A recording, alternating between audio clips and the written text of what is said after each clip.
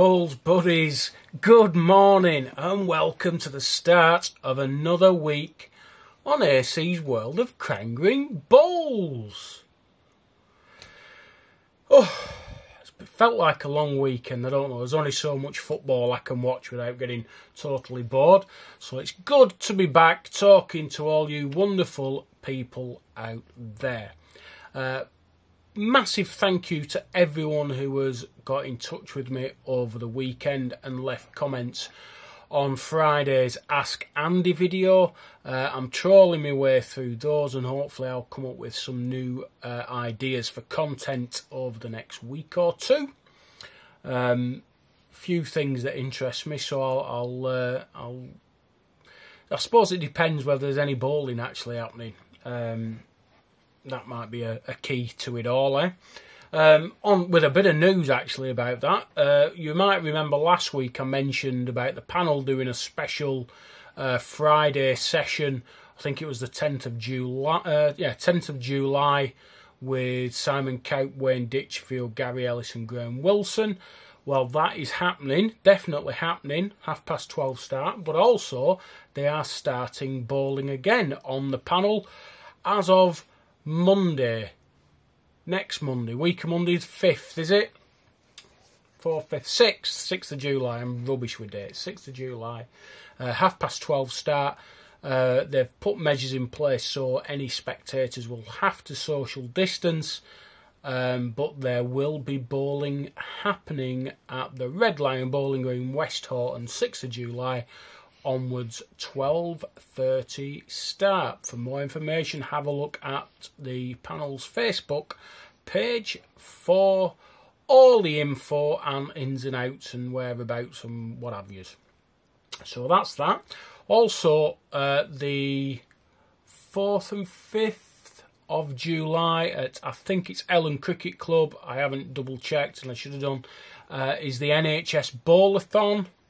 That's happening over the 2 days. Plenty of prize draws. I'm assuming that spectators will be welcome now, given the rules that are changing for pubs and clubs. So I would imagine you're allowed to go and buy a drink and sit around and watch if you social distance and stay in your bubbles, of course. For more information about that, have a look for Mark Holden from Halifax on Facebook. And he'll have all the details for you. So if you want to donate some more money to the NHS, that is another possibility for you. So, thankfully I've got all that out of the way. So guys, thanks for joining me again. Usual stuff. If you like the video, please like it. It really does help. And if you want to be part of this channel and this community, we don't have subscribers. We have Bowls Buddies. So if you want to be a Bowls Buddy, click that big red button that said subscribe and click the bell for notifications of any new content on the channel. So, this week, it's going to be a Noel Burrows week because I've had them videos for ages and I've done as much as I can with them and I want to get them on. They're very interesting. Of course, it's Super Bowl stuff, and the Tuesday and Thursday videos this week will be Super Bowl. The first day, the Tuesday, is only quite a short clip. I've cut out there was a Willie Wood game beforehand, which is about an hour long, maybe longer actually. So I've cut that out because I don't think, if you are interested, I'll put it up as a separate video. But this is Noel Burrows in the quarter-final in 1983 or 84, I can't just remember off the top of my head because I'm rubbish, playing John Bell. Now, it's not a massive amount, mate. There might only be 20 minutes, maybe slightly less, and it's more or less highlights of it. But it shows you the start and the end of the game, and it's a very, very good bit of bowling.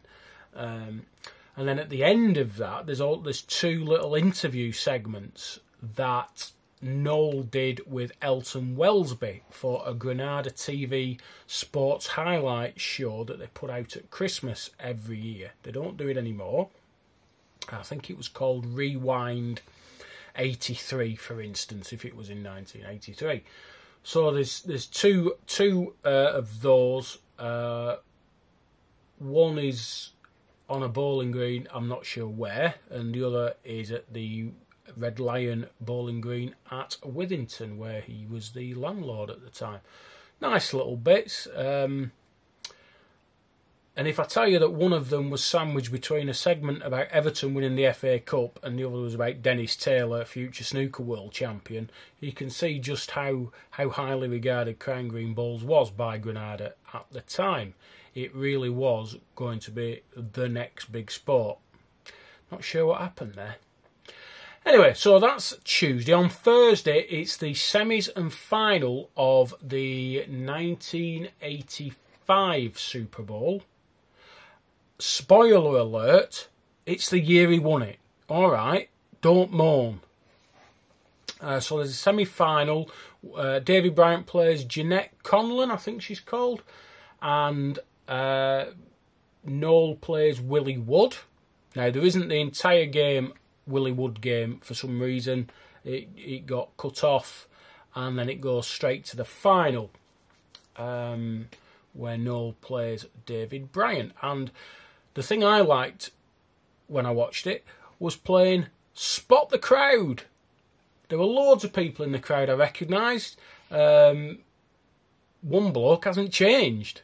I can't believe it. Nearly 40 years later, he looks exactly the same. So, a little game for you to play while you're watching it.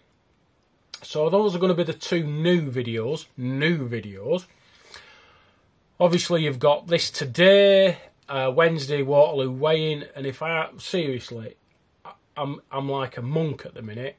I'm not eating. I'm not drinking. There's none of that either. If I don't lose weight this week, I don't know what I'm going to do. So that's Wednesday. And then Friday, Ask Andy. Hopefully with a little bit of footage. I'm definitely going to go over to Heaton Park this week, all dependent on the weather. I have penciled in Tuesday afternoon. So fingers crossed there's a bit of fine weather. So that is what is on the schedule. Now, I've redone the Waterloo last 16 from 1987, and I haven't done any others, and I'm thinking I might not bother. My worry is that when you download these things from YouTube, everything's compressed and you lose quality, and that the image is very blocky and grainy, and I don't want to just tweak these things but end up making the quality look a lot worse. My only option really is to do it all from scratch using the original videos. And I have still got most of them, if not all of them, but it's a long, laborious job. And I'm not sure if I can be bothered, to be perfectly honest. So I might just leave everything on as it is. I think we've over 200 videos now. There's hours and hours and hours, so it'll certainly keep you busy in the dark winter months. So yeah, I'm not going to do any more of these rehashing of old videos. I think it's a waste of time, and I don't want to. I just want to. I don't want to impair the quality. That's all I'm saying on it. That's all I'm saying. All for me putting some new titles on and maybe a Drake's Pride logo. It doesn't seem worth it, really. The other thing I've noticed, or was pointed out to me, that the 2009 All England I put on that Callum Raitt won, another spoiler, sorry, the logo, the Drake's Pride logo, seems to be hampering viewing a little bit. Which I totally missed when I was doing it, so I may have to go and redo that again. Won't take me too long. I think sorting the scoring out will be the big job on that. But if it's a problem, I'll sort it out. If not, I'll leave it as it is. So just leave comments if it is.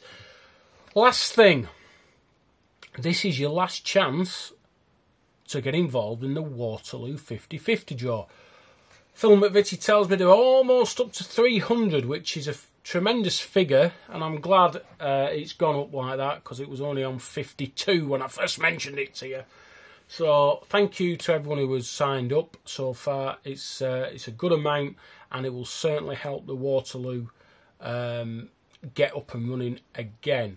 Let's hope, fingers crossed, by the time we can get bowling again properly, the Waterloo is reinstated in its rightful place as the main venue of Crane Green Bowls. So if you do want to just get in at the death, contact Phil McVitie or Ricky Cochran or even Gary Ellis via Facebook, and they'll sort you out. So I think that's all for today. So I'll see you Wednesday, hopefully a few pounds lighter. So guys, please stay at home, and if you don't stay at home and go on the greens, stay safe, and I'll see you on the other side.